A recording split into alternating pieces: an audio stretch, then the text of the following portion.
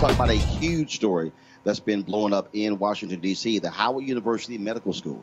Of course, they graduate more black doctors than any medical school in the country.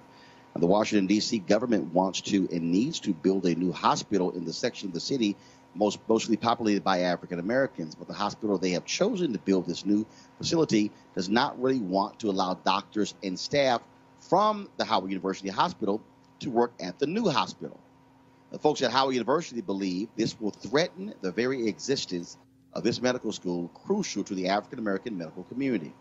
Joining us right now is Trayon White, the D.C. council member who proposed an amendment that would include Howard University in the hospital plan, and the dean of the Howard University Medical College, Dr. Hugh Mighty. Councilman, I want to start with you. And so, first of all, where did this idea come from? Where did and how much power is being ceded to the hospital as opposed to the city saying, wait a minute, the Howard doctors should have credentials and the right to practice at this new hospital? Thanks, Roland. I think it goes back to the history of trying to draw partners to an area that's been underserved and under-resourced for a long time. And I think with that, the government, we rallied to put $300 million into this particular project. And with that, it became more attractive. I believe that, to my knowledge, Howard submitted not one, I think 2 or 3 proposals that did not get favored, and University Health Services put a proposal up as well, in which the government deemed more stronger. I don't know. I don't negotiate that, but that started a conflict. Howard felt they were not getting the support they needed to ensure that their doctors were able to participate in this new hospital coming to the east end of the city. And so, what was the decision made yesterday? Because I was contacted by the president of Howard University, other officials. They were, of course, a strong social media focus. So, what happened yesterday? What was the decision of the city council? So yesterday, Councilmember Gray, who was leading this effort since he was the mayor of Washington, D.C., helped to facilitate the conversation on the dais of what should happen with the hospital. At the end of the conversation, I put forth an amendment to ensure that Howard had the opportunity that their doctors can practice there and also do training there. That bill got passed unanimously. And also, Councilmember Lissa Silverman put up a bill that ensured that the workers there were unionized. But at the end of the day, Councilmember Vincent Gray tabled the whole bill into the next council cycle, which takes place on the 18th of December. Dr. Hugh Mighty, why has Howard reacted in such a visceral way to this new hospital? Good evening. Thank you. Howard currently has the responsibility for training 740 black physicians. We train the largest number of black physicians in this country. And for realistically 150 years, we have been here serving this city and being a safety net hospital for the city.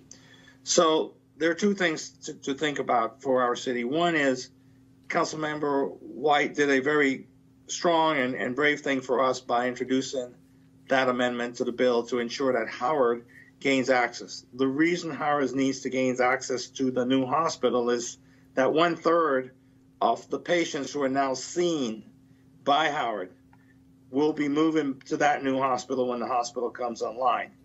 Howard needs to have those patients to continue to train its students and residents. And so if there's an exclusive thing done where Howard University doesn't have access to that, you're, 1, threatening the existence of the current Howard University Hospital, and ultimately you're threatening the ability of Howard to train its students and its residents, i.e.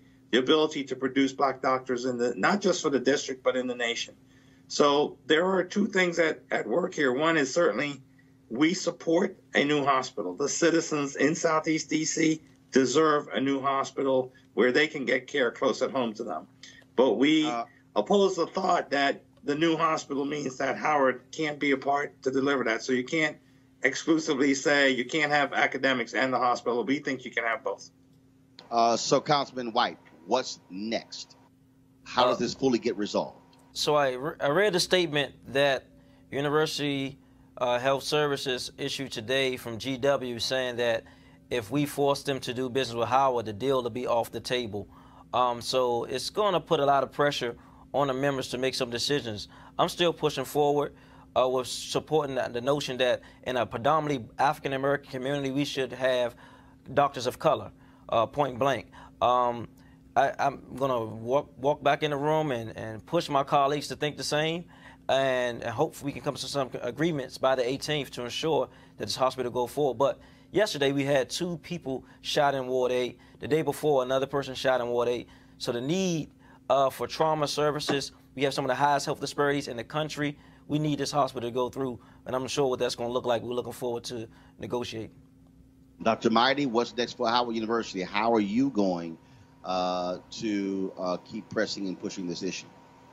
So we're going to continue to work with the council members and with the district government and the mayor's office to, again, make sure that we're party to any final deal at the table so that we can be there to provide care that we've provided for probably the longest of anyone in the city who still exists, as one of our hospitals who have been around for 150 years just recently determined that they were going to close their doors. So we want to be there, but we are more than happy to work with everyone to just make sure that we're ensured that this deal is done properly.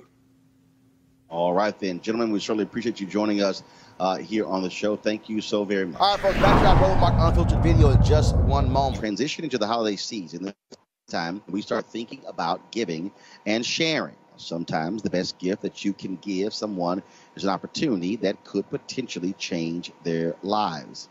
That's why our friends at Transatlantic Real Estate have created an investment opportunity for the everyday investor. It involves legal marijuana and crowdfunding. Now, we all know that legal marijuana has created one of the fastest growing industries in this country. We also know that crowdfunding makes it easy to be an early investor of an opportunity. Now, it's no brainer, folks. Here, this is very simple, but it gets even better. Transatlantic Real Estate is different, and they have a business model that is very simple to understand. They buy land that supports marijuana grow operations and lease it to licensed, high-paying tenants. Don't you hear that? You are investing in the landlord of a licensed marijuana farm in a high-growth market.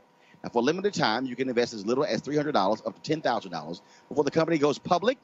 Now, here's some more good news. They have recently extended the offer, which means you still have time if you take action now.